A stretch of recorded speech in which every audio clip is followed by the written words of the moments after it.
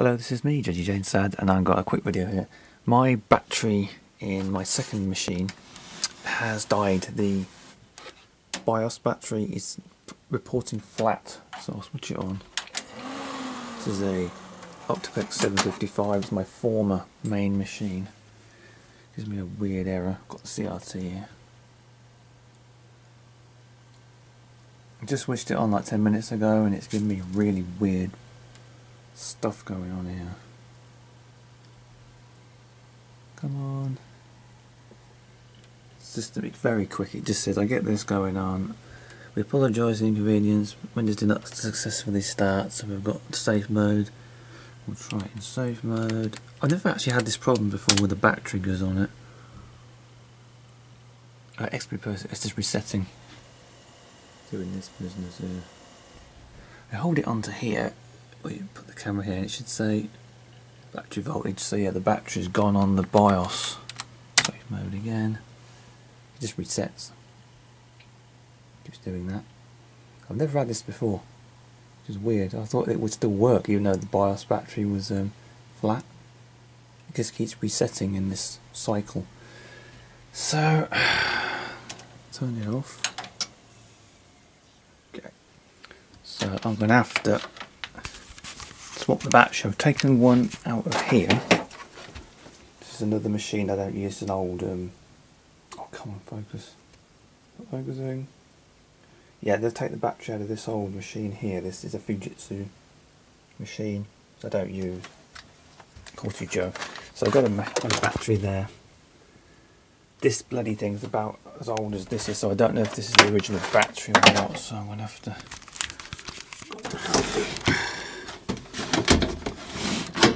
I'm getting a new headset and I had to swap the machines over because I was using a kind of a microphone for my old headset that I'd spliced into a cable, and my normal Pentium D audio is really bad on it. Without the sound card, and with the sound card it's a bit noisy or comes out sort of soft. So there's a little git right there. So oh man. There.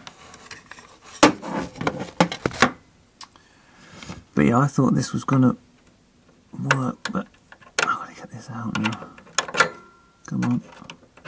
I think this is, I've had this since 2012. I think this battery might be original to the machine, so that's got to be 7 or 8 years, I think. That's the old one. We'll try a new one. Same thing, aren't they?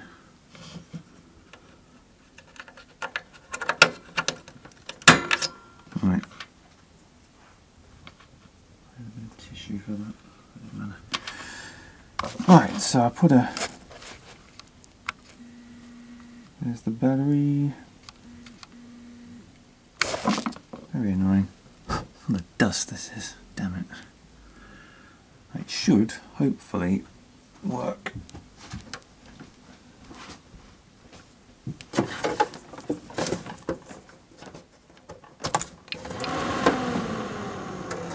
Straight on, which is annoying.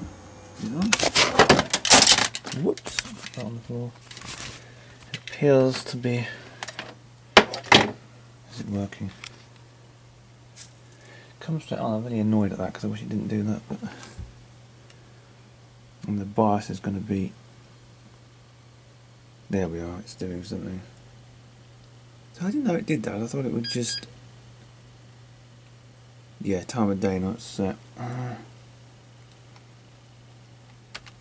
have to do this in a minute.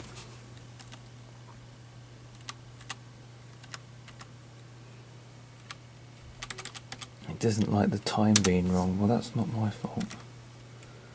It's the 31st, isn't it, today? No, June. I did it wrong. I think it's 2012, but yeah. It's 3... It's 12 hours, isn't it? I don't know what the time is in here. 15 failed on me. Okay, I'm going to PM on that. Okay. Okay, we're going to do that. I don't know why it's playing up like this. I'm only using this because I was using an analog microphone from a USB headset and it sounds better through this one. WXP being a git because it's 64, it's a bit highly strung. I'll change the bloody battery over, start Windows normally. And kept resetting. Oh, it's doing it again! I don't know what it's doing. Something's been reset or changed because that battery went flat.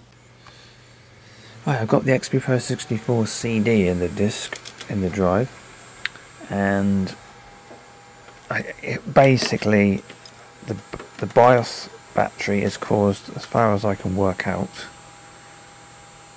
a really bad error or bad fault with Windows, and I don't want to have to reinstall it just because of the battery going flat on it. So I've got this going on here. So I'm doing this. I don't know what I'm going to have to do to fix it because maybe it needs to be refreshed, I don't know. Not bloody booting. Oh, this machine, it was my main machine until 2 years ago. Oh, bloody hell, what's that? What? Why is it... What? Oh, you've got to be joking me. What is this? What does that mean? What? Oh, crying out loud. What's the... Could this be because I changed the processor over when I went from the Conroe to the Wolfdale? And then, because I swapped the processors out and I put the Core 2 Quad into my main machine there, and this one had XP Pro 64, I had the Conroe, which is the older Core 2 Duo. I took it out and put a Wolfdale in it and it was fine. Could that be related to that? I don't know.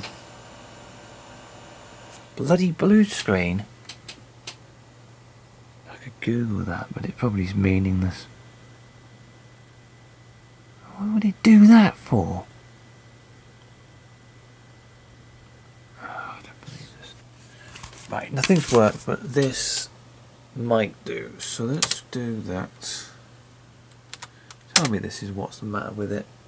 All I ever seem to find, I googled CMOS battery and a Dell, Windows not loading.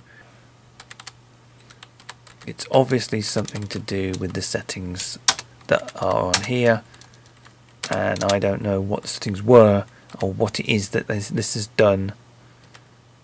What was, I don't know what it is that's changed that makes this not work. Right, so I got it working. I didn't went to a website and I found some information that I'm sure I tried this. Right, I bloody wasn't recording it. Let's go and reboot. It's working, okay. Let's restart. I'll go into the... This is a guide then, so basically if your battery dies on your Dell, I'm not sure about other machines. Okay, let's go F2. Okay. Right. F2. Basically... Wait a minute. SATA 0 must be on, so there's drives, diskette drive. It says drives, you got your list of drives there. SATA 0 must be on, but that's the optical drive.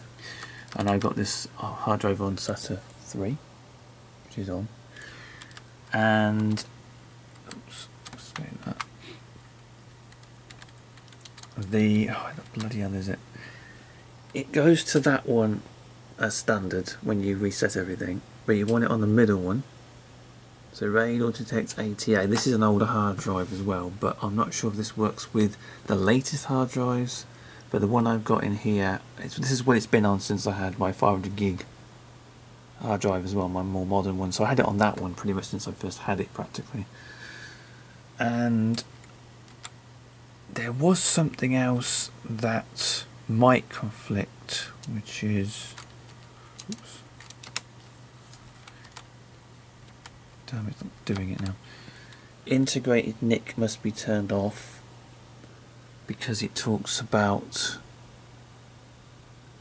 image server. And if I turn that off, the image server is incompatible with RAID mode. Please disable RAID when enabling image server. So I just turned off image server, which is, where's that? This bloody thing. Is it image server? I don't think you can turn it off necessarily, but it's, I don't know what this is. This is something to do with the NIC, integrated NIC or something. But I'm sure I tried some of these.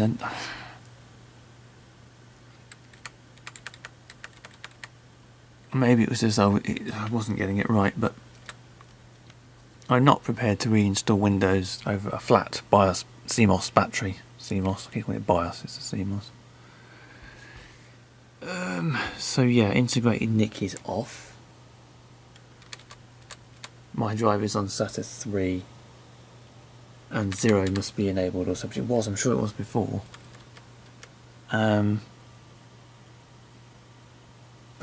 I'm sure I put that onto the middle one before and it didn't do it. I'm sure I did.